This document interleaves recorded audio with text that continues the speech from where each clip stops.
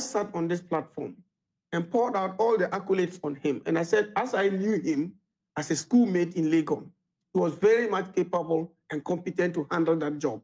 There were questions about age. You recall. Today, by some of the moves that have been made so far, some of us feel vindicated. And we think that, given the support, he will take the fight against corruption to another level. I'm not in any doubt at all. Is it not too early to be feeling vindicated? Yes, yesterday I had a conversation with another friend, and he said a similar thing as you are raising, that it was too early to start celebrating the success of the Office of Special Prosecutor as occupied by Kissi Agyebeng. And I said that among my people, that chick that will grow to become a big cock is known immediately it is hatched.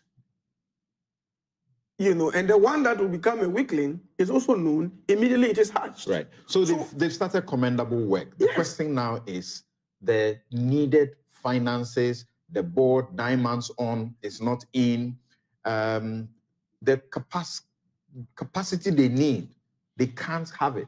Let me just state again that the conclusions that I had from the panelists and then your good self may be a little erroneous because it hasn't been 9 months.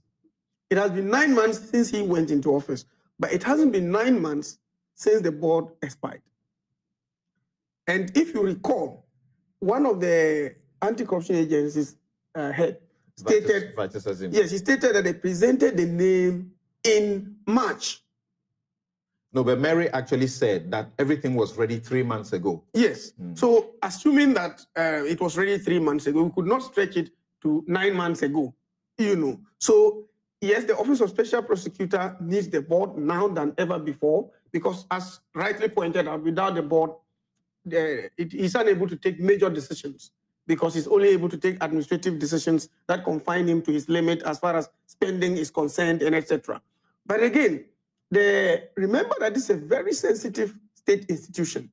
And after the other agencies have appointed their representatives as mandated by the Act, it's the Office of the President is also supposed to appoint some people in addition to, so that the whole board will be properly constituted. And remember that the President's office has to also be cautious and careful to appoint people of high integrity and moral standing who will be able to assist the Office of Special Prosecutor to carry out the mandate as mandated by the Act. You know, if you rush to appoint people who go there and have questions to answer, then it will defeat the very purpose for which you are supposed to do that. You may say that, yes, there's undue delay, but sometimes it is done because you need to do due diligence